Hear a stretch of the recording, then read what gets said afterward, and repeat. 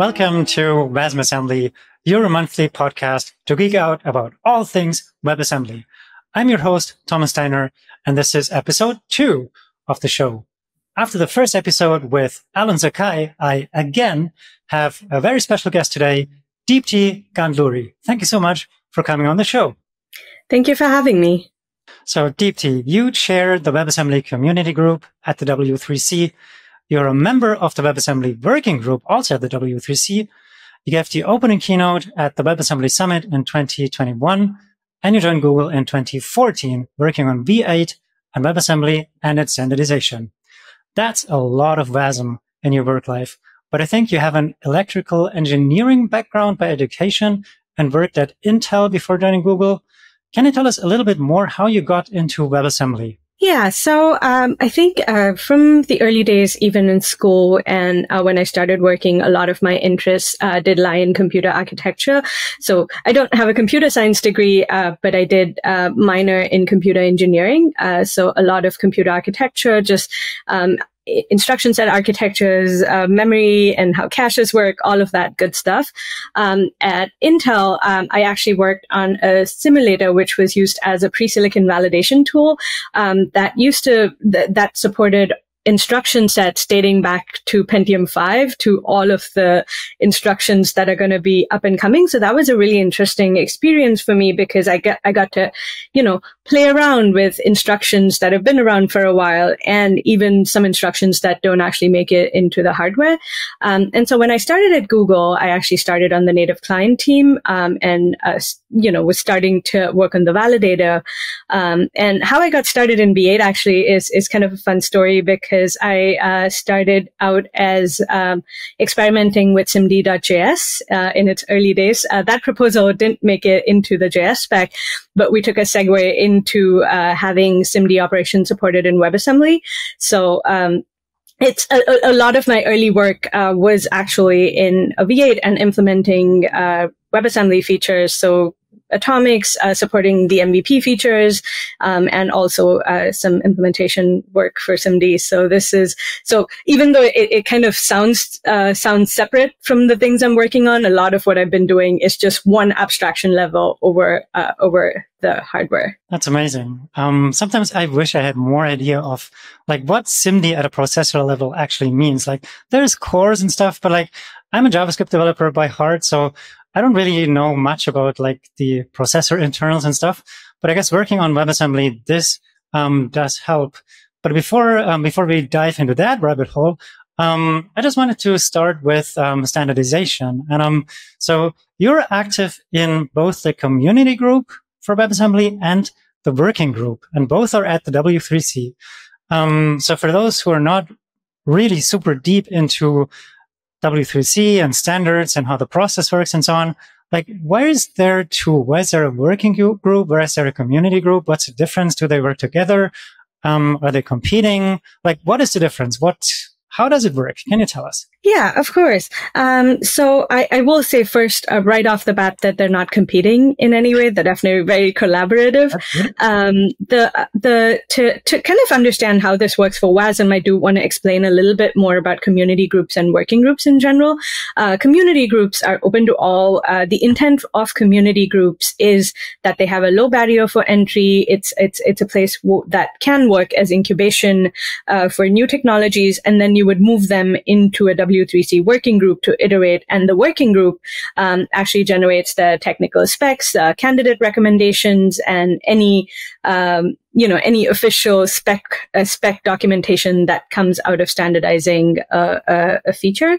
So for WASM, this is intentionally different. In the early days, there was an intentional choice to make sure that the barrier for entry for anyone wanting to be involved in WASM standardization is low. So a lot of the work is actually done in the community group. And I know we can talk about this more, but the WASM phase process is a 5-phase process. So everything from the initial incubation to all the way up to almost standard and, making it into the spec document happens in the community group. And then it's handed off to the working group to standardize and merge into the official spec. I'll also say one thing, which is kind of an interesting thing. I know you've mentioned a couple of times that I co-chair the Wasm CG. I have done that since mid 2019, but I'm officially transitioning out, and Thomas Lively is going to be stepping in for me as the co-chair going forward. And then there's the Bytecode Alliance as well. So there's also a ton of companies. I think Google is not part of the Bytecode Alliance, but was at some time or something. So how does that play into the whole standardization effort? So I think the Bytecode Alliance is somewhat separate in terms of they are kind of looking at that is a collaborative framework for a lot of the folks working on WASI and runtimes and sharing some of the knowledge across the board. With Google's involvement, I think a lot of Google's investments in WebAssembly have been towards the web and not outside the web. So we did join the Bytecode Alliance because there was a research team that was looking to engage more closely, and their membership lapsed. So there was never any intentional, we want to join the Bytecode Alliance or we want to leave the Bytecode Alliance. To be perfectly frank with you, we actually work with a lot of the people in the Bytecode Alliance in the W3C community and the working groups. We respect them highly, and there's definitely no friction there. It's just two separate entities. Back to maybe the working group and the community group model. So you mentioned the barrier for entry is super low for community group members or potential members. Whereas for a working group, I think you need to be part of a W3C member organization, which I guess can be relatively expensive for, I don't know, startups or something. So is it that, for example, if you're a small startup and you specialize on whatever Wasm feature that you want to land, you can financially, because you are constrained for whatever reason, maybe, but because you're a startup, you can start in the community group and still meaningfully contribute to standards? Is this how it works? Or is there another way out for people who are not as financially well than, you maybe need to be? Yeah, I mean, I think you make a really good point about the membership criteria for working groups, which is you do have to be a part of the member organization. But for academics and other folks, there is another way to be a part of the working group too, which is you can be an invited expert. So if you do have a lot of deep knowledge or are a researcher working in WebAssembly, we have done this in the past where we've had those folks on as invited experts. But for most of Wasm standardization, what we usually look to for the working group is kind of a stamping entity to make sure that our specs are merged, that we're following the official W3C process. But a lot of Wasm, actually most of Wasm standardization happens in the community group. So if you're a startup or, if you are an independent contributor that is looking to have a proposal for your own use case, there shouldn't be too many barriers for entry. And there's also nothing that mandates you have to be in the working group. Obviously, it's a bonus if you are, but there's nothing that would hold you back, especially being a part of the standards process. I see. And so you mentioned it before, very briefly, the stages model. So JavaScript uses a stages model as well in the TC39. But I looked at both and they seem a little different. Is there what is the core difference? What makes Wasm's stage approach different from the TC39 approach? What's going on there? So the Wasm phases process actually pulls quite heavily and is inspired by the TC39 stages model. There's two key differences in my mind. The first one being the Wasm consensus model. In TC39, you have to have absolute consensus to move something forward. In Wasm, what we do is actually have folks vote, and then you move proposals forward, and then the chair determines what consensus can look like. The other thing that I think is critical to mention is, especially when we go to phase 4, the entry point for phase 4 is to say that 2 production web VMs have implemented the feature, and I think that's phase 4 would be the final phase when it yes. Becomes a standard. Okay. Yes, I'm probably getting ahead of myself, and I can talk a little bit more about the phases process itself. So phase 1 is kind of the incubation phase where someone has an idea and they want to invest more of their time into pushing that and try to experiment with it. So phase 1 is I'll give you more of the unofficial model that's in my head and not maybe what's in the documentation. But phase one is usually the model where the CG looks at a feature and says, oh, this is an interesting problem, and the CG should care about solving it. Phase two is where you really, like, the entry to phase two is, the big entry point is design consensus. So this is to say, phase one, we do think this is a good problem to solve. And phase two, we have concrete approaches or APIs or instructions that work towards solving that problem.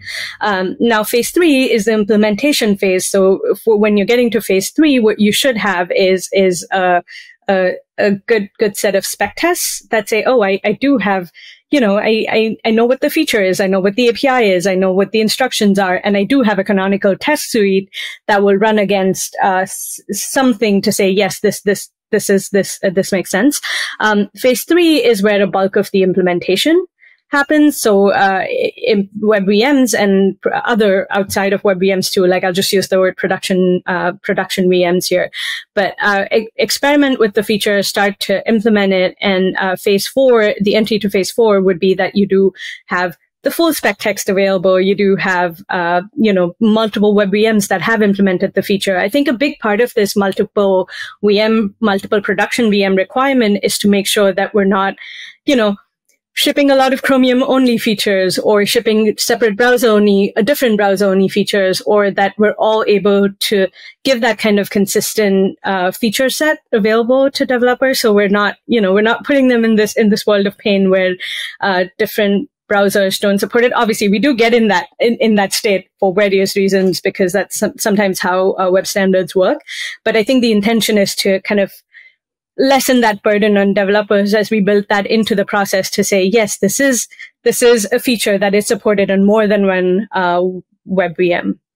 Is there a strict requirement that it has to be more than 2, more than 3, more than 4? Like on the web, for example, for web standards, it has to be 2 different independent browser engines, which is kind of interesting because we have Chromium and then we have all the browsers that build on top of Chromium, but they don't count as separate browsers because the engine is the same. Yeah, that is true. I mean, I think we do have to have 2 independent. So it would be, for example, a lot of proposals we've seen move forward with an implementation in Chrome, implementation in Firefox, and implementation in Safari. Early on in the process, we did have Edge participating too, but now as Edge is a Chromium browser, a lot of our work with them is collaborative and not necessarily counted as an independent VM. So standards in general have a reputation of being kind of slow. And it's not unheard of that standards would take several years from the initial idea to then the finished final standard. So I have worked a bit on standardization of what we call Project Fugu APIs, so advanced browser APIs that allow you to do new things on the web, like access your files using the local file system API, for example, or hardware APIs. Like Web Serial, Web USB. So in these discussions with other browser vendors, sometimes they say, this is a use case, yes, but like, why do you want to solve it on the web? So there's a lot of like skepticism sometimes for some of these APIs when it comes to other vendors. And the discussion is not so much about the how, but more about the why, like why even is this a problem worth solving? Looking at how it works at Wasm, it seems to be a lot more like a joint effort in the sense that everyone agrees on the why, and people, from the start work more on asking and wondering about the how question. Would you say that WebAssembly, and like compared to other standards that you might be aware of, is relatively fast when it comes to standardization by whatever definition of fast, or would you say it's still kind of slow and you could go a lot faster if you were not bound by standardization? It's a very loaded question, I think. There's definitely our standards fast is I think the usual answer to that is depends on who you ask. Right. For people that are waiting for the feature, its standards are always going to be slow. I think it's just, especially with Wasm still being in its early stages, I think that it is expected that some features or some proposals do take a lot of time. For example, when you have proposals like smaller self-contained proposals that you can churn through quickly, like a sign extension proposal, for example, that should be something we should all be able to implement fairly quickly and move through the standards process. But then you have something like the GC that talks about type systems and, type systems of different languages and what are the languages we want to support. And by definition, that just has a lot more constraints and a lot more design space to think of. So it does take longer to figure out exactly what to do about something like that. But I think you are right that a lot of the conversation around, at least in the Wasm CG, is mostly about how. There's always some conversation about the why too, right? We talk about, why do we do certain things? And like, if you do have an API, is this relevant? Does this have to be in the core spec? Can this be solved in user space? Those are all of the questions that do come up, really often. But, I think that there is a part of the process that is quite intentional. Previously, I talked about design consensus at phase 2. So at phase 1, we do answer the question as, is this something that the WebAssembly standards group should solve? And, when you handle that question really early to say, is this an interesting problem? Should someone be investing their time? I think we're all also fairly aligned on the why. And the other thing is, like, especially when it comes to design consensus, to say, okay, we want more concrete ideas on what the scope of this proposal is, what it's trying to address, and how the CG should think about it. So there is like the two bits of it that says, why are we working on this proposal and how do we intend to solve the problem? That is intentionally built into the process. So I think that it does come with more of the, yes, we're all aligned on solving this problem from the entire CG. So there's a little bit of shared understanding. We set a shared goal to say what the scope of the proposal is. That said, I think it's really hard for me to call any web standards process fast. I know there are groups that do this more successfully than the Wasm CG does, but we're continuing to work on process improvements in that space to when possible. And also, especially when there's a big proposal, it's not unheard of to split it off into multiple smaller proposals. We've seen this for the thread subgroup, for the threads and atomics proposal. We've seen this for GC. We continue to, and this is always like kind of one of those tools that we can use to say, oh, this proposal is too big in scope, and then we could slice it out into more manageable proposals, so to speak. So can you give us maybe a ballpark number? So for something like garbage collection, GC, that you mentioned before, from the initial, someone had the idea of having it in Wasm to the thing becoming an official standard, how many months, years, weeks, decades are we talking? I would say that we wouldn't go all the way up to decade, but it would be in terms of multiple years. I would say that a lot of the time, the time from inception to the time to completion isn't necessarily an accurate representation of how fast it moves. I mean, it is an absolute measurable unit, so I can see the temptation to say, yes, this is how long this entire proposal took. But that's not always the case, because I think the CG has a limited set of people. There are, all engine implementers are limited in terms of resources. So a lot of this is also based on prioritization. So we do, for example, the GC proposal from the inception of Wasm, this was going to be post MVP. So it probably, was a thing everybody wanted to do at some point of time in the future. But in the early days, there were a lot more things that were higher priority to make Wasm more compelling, to build on top of MVP, for performance, for, use cases. Like a lot of early days of Wasm were all targeting C++ and Rust code. So, that was an explicit choice. So it doesn't, I know that GC took maybe longer, but that was also because a lot of the people involved were working on other things at the same time. So definitely hopefully not a decade, but also, in the matter of years, but not weeks or months, I think is somewhat unrealistic. But I do think that we're trying to streamline the process in a way that, especially for smaller compute extensions or, things that are fairly well scoped, that we work through them in a matter of months and not years. So back to where we both work, which is Google. And also the VA team is part of Google's Chrome organization. With WebAssembly being anchored so deeply in the browser world organization-wise at Google, do you think this is a problem, especially given that WebAssembly is becoming more and more attractive to use on the server as well? I don't think that this is a problem. I mean, a fun fact here is that a lot of us who work on WebAssembly, on the WebAssembly team, on the Chrome team, are actually pretty big champions of outside of the web use cases of Wasm. We do follow a lot of the work closely. We don't actively invest in it because, that's not a part of our charter, but we are cheerleaders of that work from far away.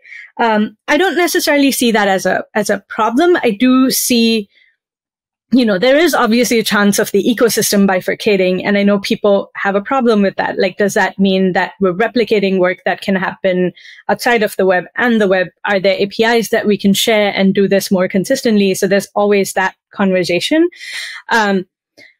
For that, I think we're still maybe a little bit early in that pipeline to see, what does it look like for the web? For example, you mentioned file system APIs a couple of times. The web already has a good set of file system APIs that exist. And, I know, especially built on top of Wasm, that is something that's being actively worked on in different subgroups. So there's a little bit of contention because the web is quite stable and there's a lot of APIs that have existed and work really well.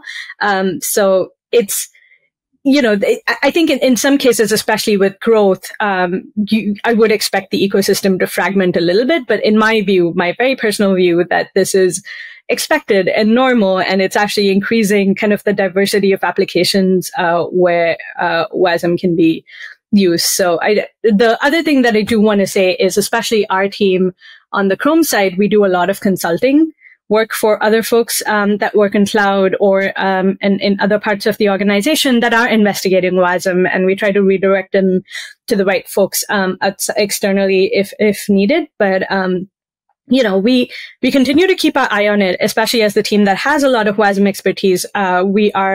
We attempt to be as proactive as possible in lending that experience to our other colleagues at Google. I want to talk about file system a little more.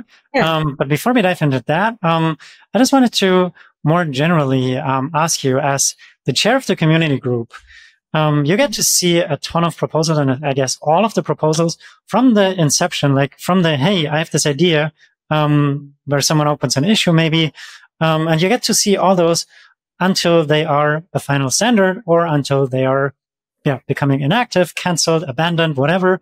So my next question is actually 3 questions in one. And I will remind you if you forget in between, because each of those can be easily a rabbit hole.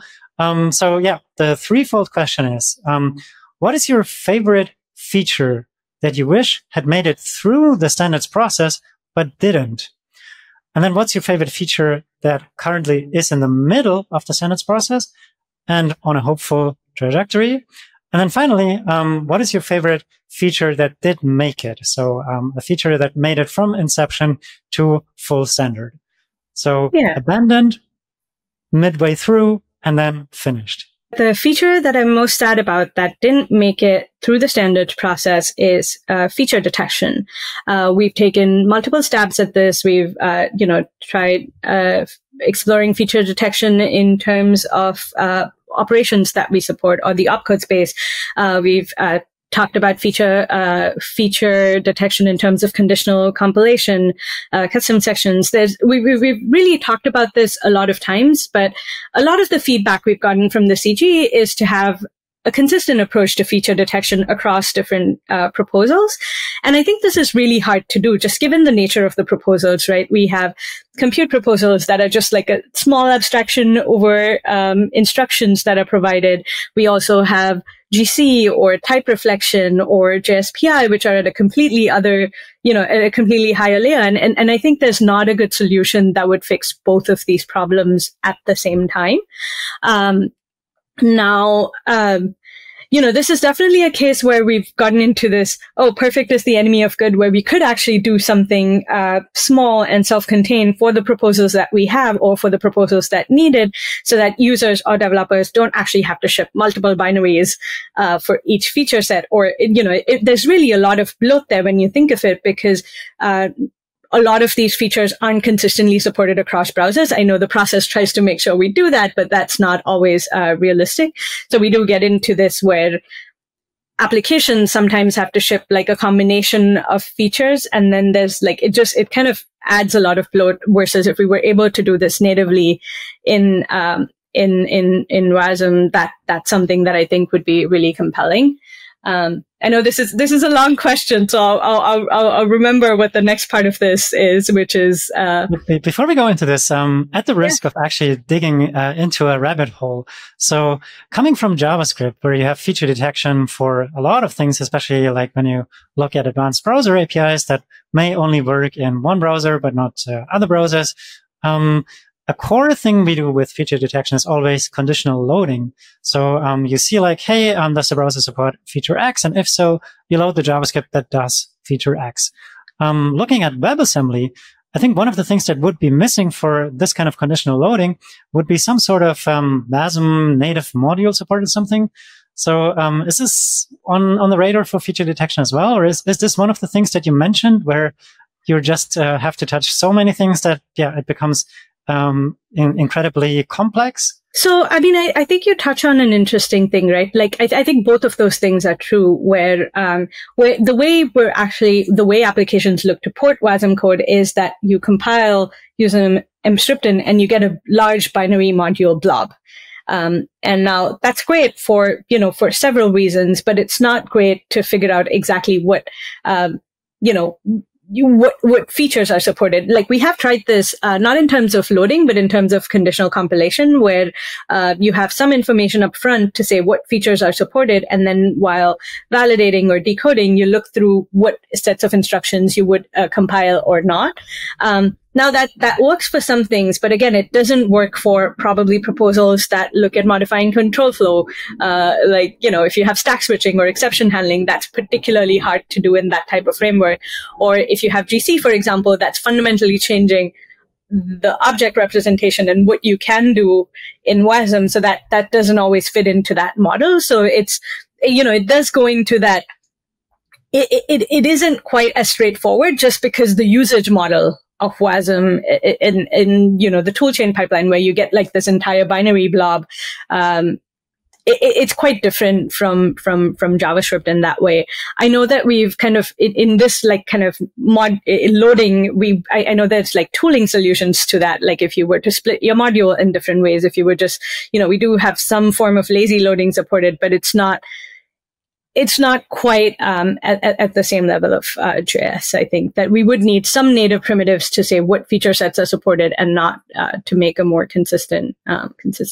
One of the surprising things that I discovered in the JSPI, so JavaScript Promise integration proposal, was that this can be sort of abused, if you will, or creatively used for lazy loading. So that's just unexpected. But I guess this could be one piece in the direction of getting where we want to. But of course, there's a lot of use cases where this is not enough.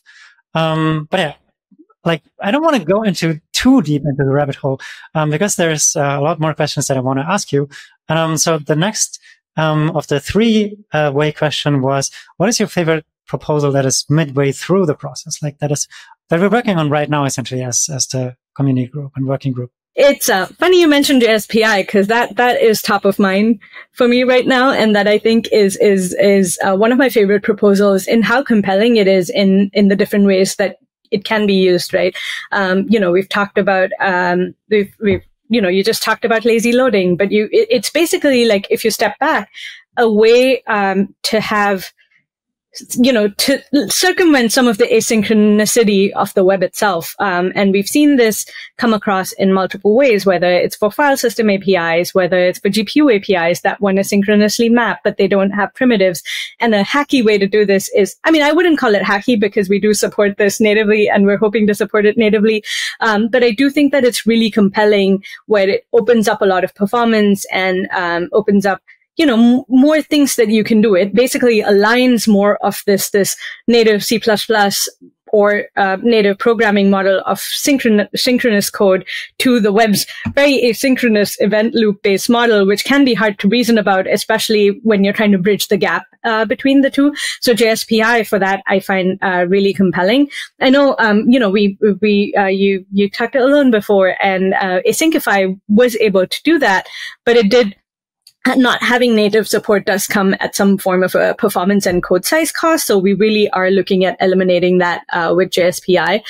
We've seen some really early results that are compelling, especially when you mix that in with WebGPU. So there's definitely a lot of interesting things in terms of JSPI, and that's the one I'm really excited about. We do have a full prototype. There's a live origin trial. So, for anyone listening in, please go experiment with it. We have a couple of blog posts out. There's a lot of information about JSPI. So that's definitely the one I would somewhat consider my favorite. There's a lot of proposals to pick from and for a lot of different reasons, but I do think JSPI is really quite compelling right now. And it's one of the more approachable ones, especially when you come from a JavaScript background. I will put the link to the blog post that we have into the show notes so you can read up on it. Right. So the final question then is on the final question of the three-way question. The final question there is, what is your favorite finished proposal? I think I think a lot of my favorite proposals are based off of how compelling the feature is. So it is funny for me to pick a favorite feature that I have worked the least on. So in this context, it would definitely be garbage collection. I think that there's so much potential. We just shipped it last year. There's so much potential for adoption. I know that language toolchain authors, for example, are working on top of the existing implementations, both in the runtime and in binarian, to kind of do some of this, to make that more widely available. So just this whole compelling thing of you could write in any high level language and still be able to run code on the web, is amazing. There's also the fact of shared business logic that you would have one core bit of your proposal and that would be shared. Yeah, we will definitely do a show on this. I've already someone on the lineup for talking about shared business logic. So this is very exciting. I want to come back to one thing that I mentioned before, which is this tension a bit between WebAssembly as a web language and then server. So let's say I am part of the community group and I have this amazing idea and I suggest something that only ever makes sense in a browser. So let's say I suggest, hey, it would be amazing if WebAssembly had DOM access. And I guess someone has already made this proposal in the past, but I just take it for its very natural. You can only have a DOM in the browser. There's no DOM on the server. So how would the community group react to something like this? Like, how about all the server people? Would they immediately zoom out and say, wow, that's nothing I ever want to get involved with in? Like, how does this work? So this is something I really like about the process, that it's really collaborative. I think there's a lot of acknowledgement of different ecosystems having very different needs, and that there's not, people don't usually hold back proposals in terms of what they, in terms of whether that's useful for their ecosystem or not. The other thing that I want to emphasize here is the spec model, right? There is a core spec of Wasm, which is, the thing I want to emphasize is the layered spec model of Wasm. We do have a core spec that holds all of the basic features that should be applicable across ecosystems. And then we have layered specs. So we have the JS spec or the web spec. And these are, especially DOM access or JSPI, for example, is going directly into the JS spec. So there's not a lot of contention in terms of, if this is a feature that's going into the JS spec, a lot of people would actually provide useful input, both current and previous browser vendors, to say, we do see the use in this, and this is probably how it should be spec'd. So a lot of the conversation still is kind of around how these things are spec'd and not, questioning the intrinsic value, because a lot of the things that we are working on do have intrinsic value. Now that said, there is some contention too, right? In terms of if you have a threads proposal that looks different on, in the WASI space or in in the browser space with worker-based threads model. So a lot of what we do in this case is actually split out into subgroups, have all the relevant folks involved, and hash out what should live in the core spec, what should live in the APIs, what should live in WASI, what should live in the user space. So there's a lot of just effort into making sure that we're maintaining these consistent layers where the core spec actually has something really useful, and then the layers on top of that there's a layered approach that where features or the relevant things go into each of these layers. Yeah. WASI is actually a good gateway into my next question, which marks the end of this three-way question. So thanks for that. So when it comes to WASI, like on the browser, there are certain things that you just don't have naturally compared to things on the server. So that's kind of flipping the question around. On the server, you don't have a DOM. In the browser, you don't supernaturally have files. So at least not cross-browser. So people have done files in the past for WebAssembly, like in IndexedDB or in memory purely emulated.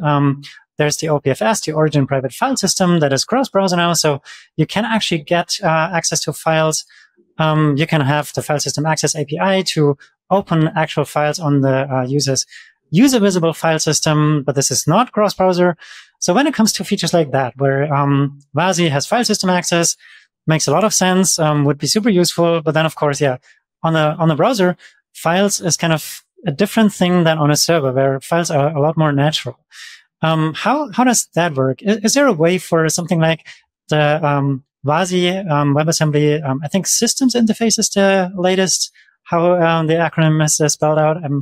You're nodding. Okay.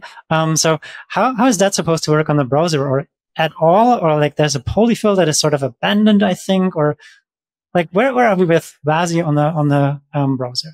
I think one of the things I will say right now, this is probably something I'll say with my Chrome hat on, which is to say that especially when it comes to Wasm on the browser, what we really encourage folks to do is use the web APIs that are already available and work well. So you mentioned file system APIs. I'll also mention web crypto, for example, or web codecs. There's a lot of APIs that are really powerful that natively support features that are compelling for the web, and I don't think that Wasm is a replacement for that. But I do think that Wasm can be a fallback path in terms of, if I have like a crypto algorithm that web crypto doesn't support, then, compiling that using Wasm's 128-bit support is a good way to do that. Or, if you have codecs that are not supported, for example, by default, then there's ways to use that, ways to use Wasm to compile that and make it available on the web. Now you bring up an interesting thing, which is this contention between if there are APIs that exist in the WASI space and they don't on the browser, like what do we do about that? I think my answer to that is just right now we do nothing. There is going to be tooling. I mean, I think this can be solved by tooling, right? Polyfill it is abandoned, but that's also because I think WASI is somewhat early stage in terms of, it's built on top of the component model. It is probably, there was a breaking change previously. So it's not something that you can directly use, especially in kind of the browser context right now. But that said, there is a lot of tooling and polyfilling that I do expect will happen when the ecosystem is more mature, and we're happy to support that. But right now, I think what we would encourage people to do is, because there's already a way to do this on the browser, and Wasm is trying to fit into that. So we're not actually trying to do and have a new systems interface for the web. What we're trying to do is make sure that there's ecosystem consistency across the server and across the browser, but also, use the tool that works best for you. So if you are working on the web and you need USB access, Web USB is a much better way of doing that because it is safer. It takes into account all of the constraints of the web, which are not the same as in the server space. So one of the interesting proposals that I saw recently was the built-in strings proposal, where essentially the idea is JavaScript already has a lot of string methods. Let's just open those up directly to WebAssembly so that WebAssembly can sort of call into those JavaScript functions. Would this be a way, for example, to get like a reference for the built-in Web USB API on browsers that support it, so that WebAssembly could, from WebAssembly land, call into the Web USB API. Is this something that the built-in proposal is technically capable of? So the built-in strings proposal addresses strings only. But you bring up an interesting point, right? This is a model that should work for other APIs as well. WebUSB in this case, I brought it up in terms of just a compelling way to use like hardware on users' devices. But there is a way to do this, and this is actually something that we are working on, which is fast calls between Wasm and WebGPU, like especially when it's, latency sensitive. This is a thing that should be possible, and this is something that we could be doing. So we are doing this in some select cases where we do think that there are performance gains to be had, for example. So fast call between WebAssembly and Wasm is something the V8 team is actively investigating. So you are right that this model fits really well, but it also it comes with its challenges, right? It can be brittle. We want to make sure that when we invest this effort, that there is like a performance or other trade-off that comes with it. So there are cases where it's really compelling, like strings or calls to WebGPU, but there are cases that are just not as performance sensitive or don't really need it. So when it is needed, I think I'm confident that we would invest in it. It's kind of funny as well, because like I remember back when I was in university, and one of my computer science lessons, they taught us Java. And Java has this way where you can call from Java into native C++ code, for example. So this would be sort of flipping that around. So going from the more low-level language into the higher-level language for performance reasons. It's kind of super paradox, right? Or am I completely misunderstanding what the proposal does? This is not a proposal. I mean, I think there's ways to. It is. Especially with Spring built-ins, there's a lot of history behind it. I know we tried to do this with Spring Ref, which is probably a more ergonomic or clearer way of getting this performance out. But for the part that I was talking about, which is like fast calls between Wasm and WebGPU, for example, that is just like an implementation feature. We're not actually proposing this. And I do agree that there's a little bit of a paradox here, because you're kind of wiring two things together just to get performance. It is awkward. I'll give you that. I don't necessarily have a good answer for it, except it is also really intuitive to me, where especially as a software engineer, if I see something, oh, this is a performance hotspot, and how do I optimize this, is kind of the approach, and that's kind of how we got there, and which is the more reasonable thing to do. But it also, I understand the other side of this, where this seems like an awkward thing to do, especially when you're looking at like native calls plumbing out to JS, and we're trying to abstract away the layers for performance. Yeah. So WebGPU leads actually into my next question that I have, which is a bit of a topic switch. So these days, there's just no way around AI. So artificial intelligence. And WebAssembly with WebGPU is a super hot topic in this space. You were giving an I/O talk, so Google I/O, Google's big developer conference that is coming up soon. And your talk is on WebAssembly, WebGPU, and enhancements for faster web AI. So that's a lot of hot topics in there. Can you just, so without giving too many spoilers, can you just give us a quick rundown? What is going to be in this talk? What are you going to talk about? What new Wasm proposals will make AI faster on the web? Yeah, I think I'm actually giving this talk with a colleague from the WebGPU team, Austin. So we'll both be talking about proposals and features that are being added to WebAssembly and WebGPU for faster web AI. The interesting thing here is that the native and web environments are really different, right? In native applications, you just have the full force of hardware, and you're able to get like the bare metal performance for your applications. And this is not always true, especially when it comes to web. And there's reasons for that, very good reasons for that. But that also means that we're always in this tension of we want something portable, but it's not always as performant as you would see in terms of your native applications. And a lot of what I'll be talking about is, again, we've talked a little bit about this abstraction over the CPU.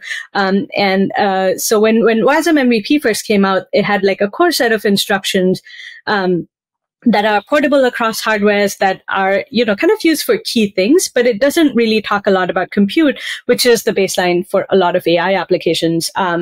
One interesting thing that is also something I should talk about is that a lot of web applications, using inference on the web are actually running to some extent on the CPU, because Wasm has been around for longer and is more mature than WebGPU. Though I do expect that there's going to be a little bit more movement that we see towards WebGPU, and Wasm will still be really compelling for making sure that we're able to run everywhere. So in terms of features, when we look at Wasm as an abstraction over the CPU, what we're missing is actually just a lot of extensions that hardware vendors are continuing to add to hardware.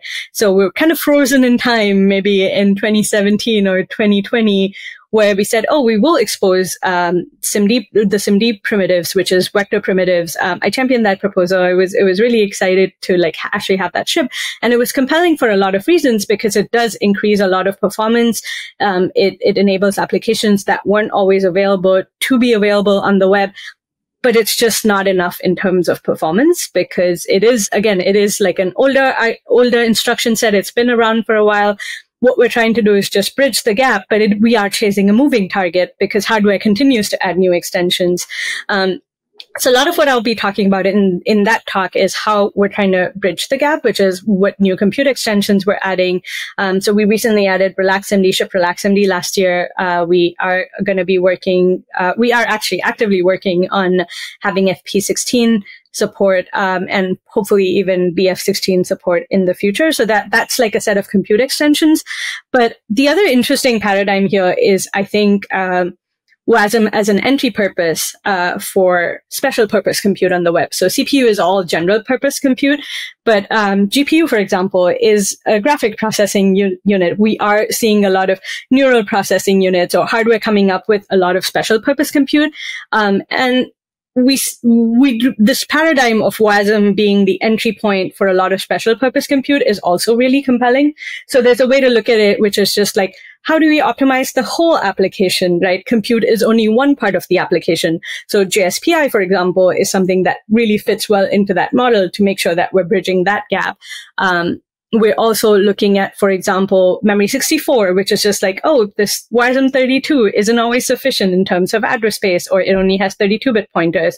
So having all of the address space available to you and 64-bit pointers are also compelling. So what I'm really interested here is about, Wasm still being a compelling target, and also that we're continuing to add compute extensions for the web, especially if it's an entry to special purpose compute. There's like a whole, there's a whole story here that I'll tell more in my talk. But, that's kind of the preview. The other thing I want to say, I know I'm probably spending too much time on this question, but the other thing I do want to say is also that, at least the compute extension, right? That compute extensions that go directly into the core spec, that's not really web or server specific. It just lives in the core spec. So it's low level enough that anyone who's building on top of the core spec would be able to make use of these extensions. It's also one of these things where Wasm is so low level that, especially if it's not always useful, it is useful for AI, but I do expect that to just be useful in general. You're just increasing compute that via Wasm, and I don't think that's a bad thing. It's interesting that this goes in both directions. So on the one hand side, you have memory 64, where you extend the addressable bit space or memory space by 64 bits. And then you have FP16, where you reduce to a 16-bit precision only to make some of the operations go faster. So as I said, it's kind of like going in both directions. You decrease the precision, but at the other end, you increase the addressable memory space.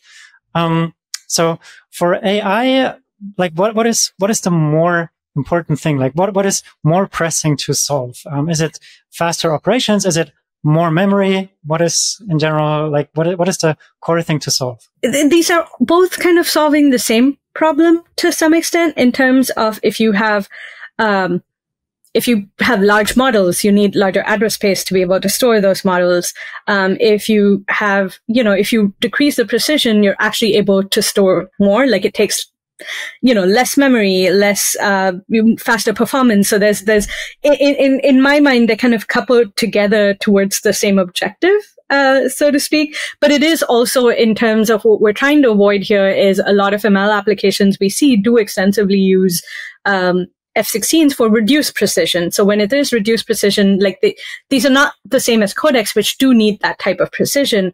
But for ML applications, reduced precision is perfectly fine because it does give them, more speed, less memory being utilized. So it is, in my mind, both of these things are actually, working towards the same thing. So if you have memory 64, it actually increases, the address space available to your application.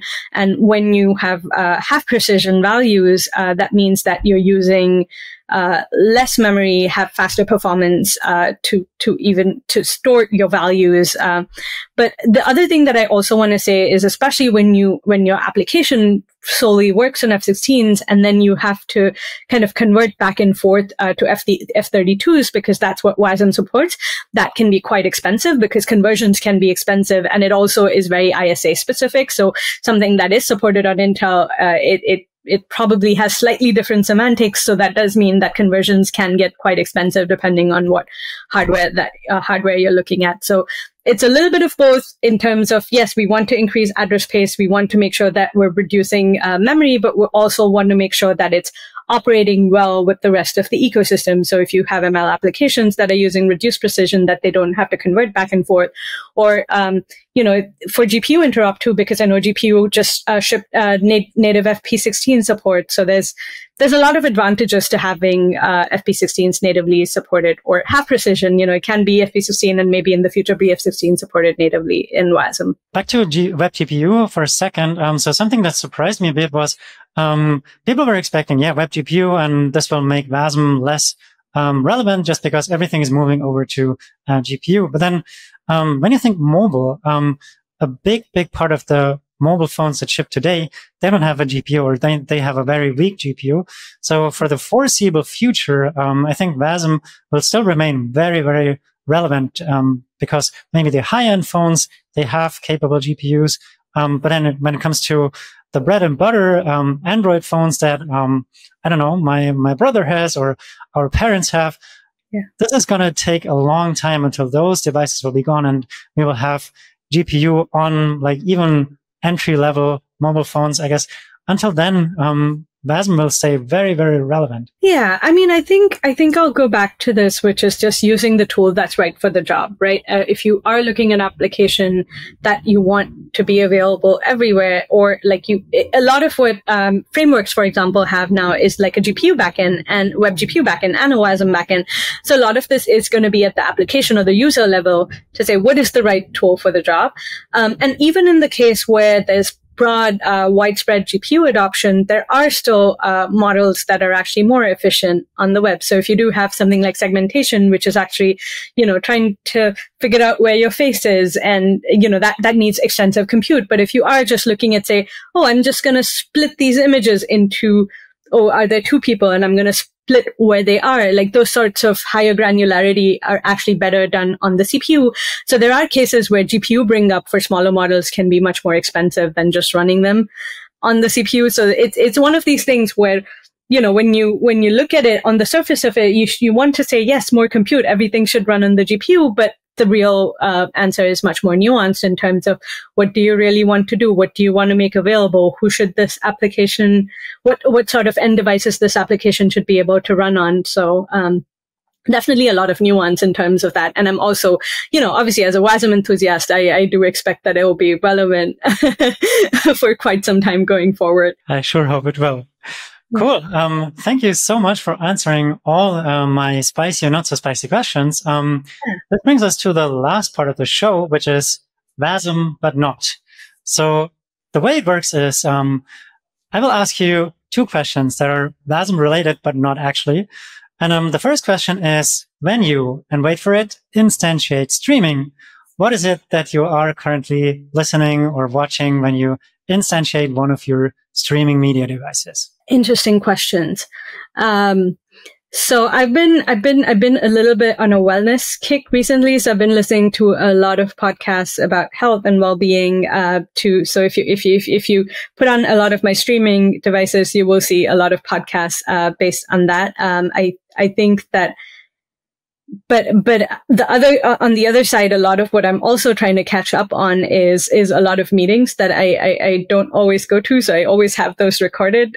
So there is, for example, there's like ML summits and other things that are especially talking about on device and performance. So I do end up listening to a lot of those on my drive to work. So you'll see an interesting combination of, yes, I need to take care of myself and focus on my wellness, but I also care quite about performance and, kind of staying up to date with what's happening out in the world. Very interesting. I never listen to meetings only. So to be honest, it's very, very rare that I actually watch a recorded meeting. I would just rather catch up on the notes or something. And AI can help a lot with that when you have, like, someone takes a lot of notes and you have 20 whatever pages of notes to catch up on, and AI can then quickly summarize it, and you can get at least a gist of it. And then you can jump into the recording where you're interested. But like, yeah, listening to a recorded meeting on a drive, wow, that's hopefully not something to fall asleep to. No, it's definitely not something I fall asleep to, but it is something I do feel like I've been doing kind of slightly different things, especially as I'm transitioning out of my CG chair role. I'm trying to figure out like all the different things I'm focusing on. So it is interesting, especially when it comes to summit talks or summit talks or conference talks, for example. It doesn't always have to be purely meeting recordings. Those I will give you that they get pretty boring, but there is just like a lot of summits and I know WASM conferences that come across. It does seem to be like a good way to stay on top of it, especially when it's a good context setting too. Like, I'm getting out of the chaos that is a 3-year-old at home, and then I want to switch to my work mode and I'll start listening to more of the things on my drive. So when you watch conference talks, do you actually only listen to them, or like do you sneak while you're driving at the screen to see some of the slides? Or I mostly just listen. Okay. There are cases where I want to see the screen and then I might go rewatch, but a lot of the times it's at 1.5x and I'm listening while working or while driving. This is then the final question here. The local get global set question. So if there's one thing that you could get from you locally, like something you do, and you could global set it onto the world, what would it be? I think one of the things that I have tried to do really intentionally is to at least improve the processes around our standards processes, or around making the WASM CG much more accessible to new folks, having really good COC escalation processes. So just entirely making the process better. Hopefully, I mean, I've tried to do this with some degree of success. I do wish I had a lot more time to spend on it than I did. But I think that is a thing that I think as CG members or as people that do care about standardization, improving our process, improving our documentation is a thing that we should do, just in terms of making pretty much everybody productive, making standardization faster. That's a thing that we all benefit from, especially in this ecosystem. Yeah, this would be amazing. Like at all levels. When I said code of conduct violations or something, if you as a CG do this well, and you could globally set this behavior onto other chairs of other working groups, other community groups, where this maybe is just something they don't care about, or they don't even know that a COC exists or should be nice to have on a repository or something, this would be pretty amazing. Yeah. Yeah. Cool. Thank you so much again for coming on the show. Really was an honor to have you, and very interesting to learn from you about all the things coming to Wasm as your chair role, or from your chair role in the community group, in the WebAssembly working group. Looking forward to that I/O talk. We will put up the link once it goes live into the show notes. And yeah, with that, thanks again for being here, for listening. And if you want to come onto the show, you can find me as Tomayak on the internet, like on GitHub, on Twitter, on Mastodon. If you want to come onto the show, if you have something interesting to say in the world of Wasm, be sure to reach out. And with that, thank you so much. And see you, listen to you next time. Bye-bye. Thank you so much for having me. Bye.